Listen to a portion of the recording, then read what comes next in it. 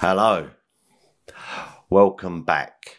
Well, I know that was a bit of a quirky intro, but for people that know, Bruce Lee fans, that was actually the intro to the original Way of the Dragon VHS years ago. There's a few of them on YouTube, but they're very poor quality. I made that one in Premiere Pro, so I hope you liked it.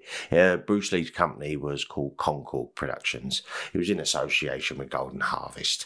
But anyway, I digress. Right, how you all doing? I hope you're doing well. Right, as a lot of you already know, I'm a bit of a Bruce Lee fan. Have been for many, many years.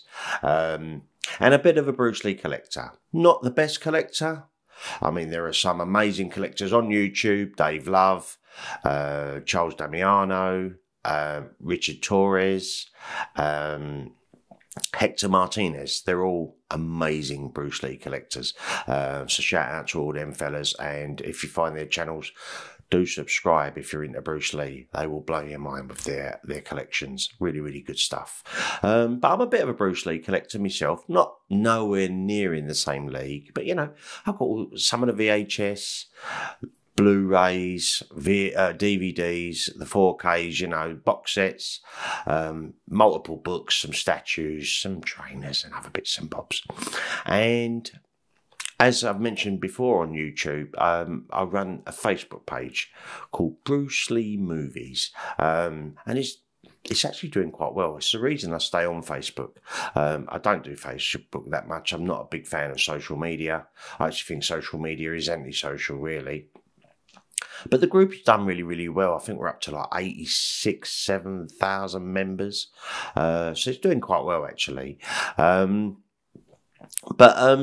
Someone commented on a picture I'd done. I made a picture up last week, and basically it was a picture of Bruce Lee, done it in Photoshop, in Game of Death.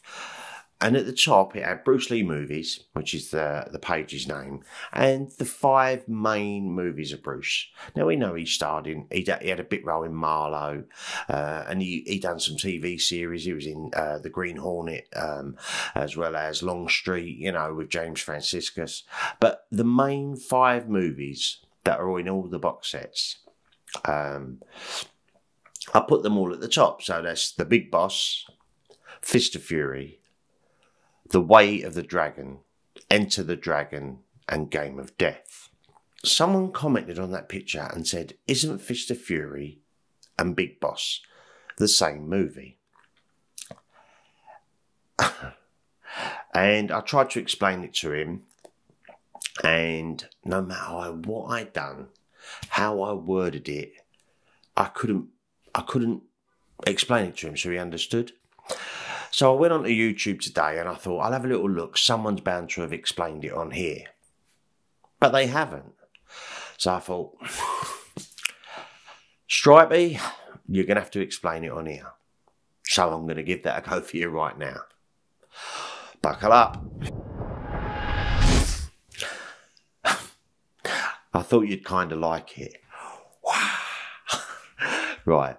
It's something the wife bought me. It's a bit warm though, I must admit. Right, let me start from the beginning. Right. Bruce Lee's first movie that shot him into superstardom was The Big Boss. And in America, it was called Fists of Fury.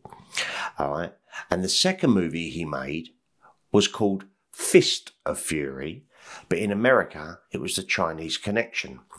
And the reason for this is, right, when they made The Big Boss and they was going to send it from Golden Harvest to America, the first movie, The Big Boss, they was going to call it The Chinese Connection, as a kind of a take on a very popular movie at the time, The French Connection, with Gene Hackman.